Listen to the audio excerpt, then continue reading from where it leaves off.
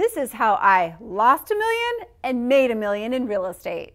I took all of my money and I bought a lot of homes, apartments, I even built land. Then the market crash happened and the prices plummeted, the rents were low, and I couldn't even sell the home for less than what I owed on the mortgage. Yikes, I had let them all go to foreclosure. I lost $1 million simply because I didn't invest wisely. I didn't have multiple exit strategies. I didn't have a low interest rate. I didn't have cash flow. Rents weren't high. I didn't have a way, if the market shifted, to do anything with my properties, but then to let them go to foreclosure. Part 2 on how I made $1 million in the market. First, I learned how to read the market, where to buy, what rates were. I was tracking prices, supply, and demand. Then I bought the cheap home in the right neighborhood. One that needed some TLC, sweat equity.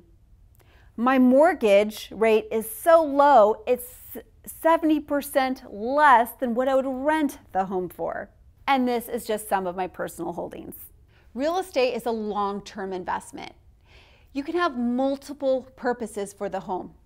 You could buy it, you could sell it, you could cash flow it, you could Airbnb it. You're not just buying a home, you're buying an interest rates that we may never see again. So how are you going to do it?